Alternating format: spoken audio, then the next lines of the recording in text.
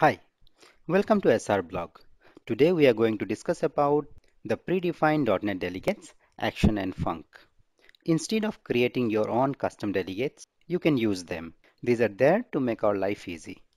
If you don't know what is delegate and why they are there, then I would highly recommend you to watch my video on delegate. I have provided the link in the description. I will be mostly explaining these in codes, so let's switch to Visual Studio.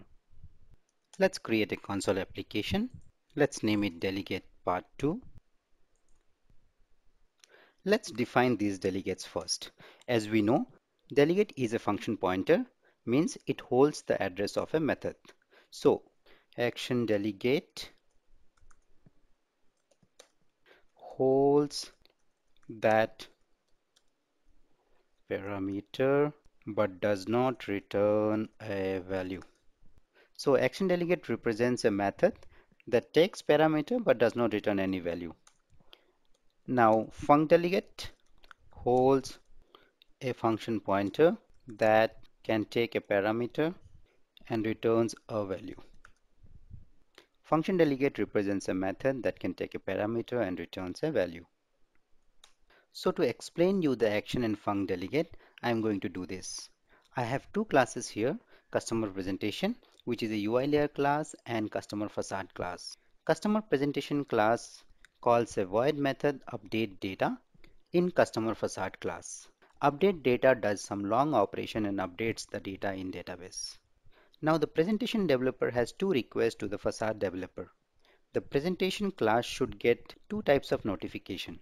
First is notify presentation once update completes and does not want to return any value to the facade. So we can use here action delegate. Second is notify presentation with update success and fail. And also depending on success and fail, presentation wants to return some data back to facade for further processing. So we can achieve this using func. Let's switch to Visual Studio and see how we can achieve this. Before implementing it using func and action delegate, let's quickly implement it using regular custom delegate. So let's go ahead and create these two classes, customer presentation and customer facade. Customer facade, customer presentation. Let's create a method update data. This method does some long operation and calls data in data access layer and updates data in database. Now, since this method should do a callback to presentation class, let's declare a delegate. Void because the method that it represents does not return any value. Notify presentation. I am not going to discuss this custom delegate in detail here, as I have already created a detailed video on this. If you have not watched that video, I would recommend you to watch that video first. I will anyway put a link in the description. Now let's put this delegate as parameter. This will hold the reference of the callback method. Now after the update data operation completes, let's do a callback. Now let's go to customer presentation class. Let's create a method here, update. Let's instantiate customer facade. Now call update data method. Now update data method should do a callback. So let's create a callback method. This method does not return any value. Notification callback. Okay, let's put this method here. Let's print a message. Update data operation completed. Now let's go to program.cs and make a call. Let's instantiate customer presentation. Call update. Let's build this. Looks okay. Let's run this. Now see, you get a message saying update data operation completed. Now how can we achieve this using action delegate? Just replace this delegate with action. We don't need this. That's it. Build it. It's okay. Run it. Now see, we get the same result. Now, as I mentioned earlier, action delegate is there just to make our life easy. You can directly use this delegate instead of creating your own custom delegate. And Microsoft also recommend you to use the predefined delegates. Now the method that action delegate represents, that is this method, cannot return a value to this.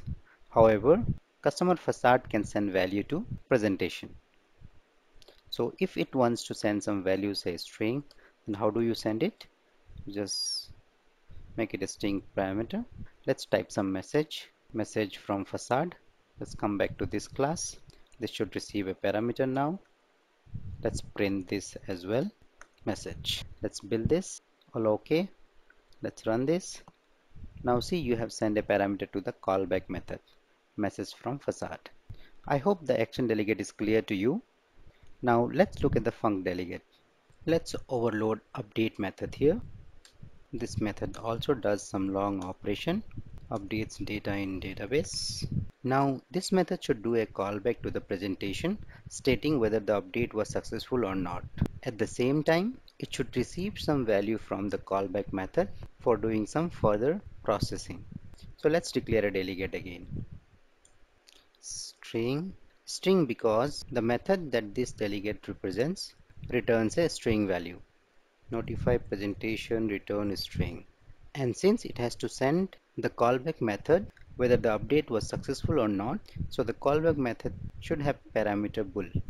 Let's receive this delegate as parameter. Let's do a callback. Say update was successful, so let's say true. Since the callback method also returns a value, let's receive it here. Let's print a message, customer facade, return value. Let's go to customer presentation. Let's delete this message. Since the callback method should return a string, let's do a string and it should receive a bool parameter. Let's return a message from here, a message from callback method. Let's also print a message here. If update was successful, update was successful. Else, update was not successful. Let's build it. All good. Let's run the application. See, update was successful. Customer facade, a message from callback method. Now, how can we achieve it without using this custom delegate? Let's comment this. Let's use a func delegate. Func. The method that this delegate represents receives a bool parameter and returns a string. That's it. Build it and run. We get the expected result. You can clearly see here how the predefined delegates eases our work. At the end, let's see how many overloads action and func delegate has.